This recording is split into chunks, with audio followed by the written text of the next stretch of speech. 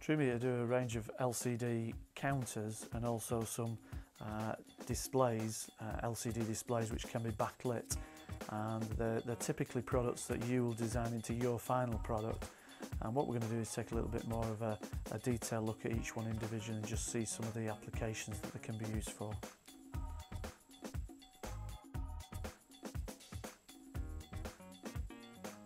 The Trumeter 7000 is a low-powered counter unit. This requires a power supply, but only a few volts and a very low current.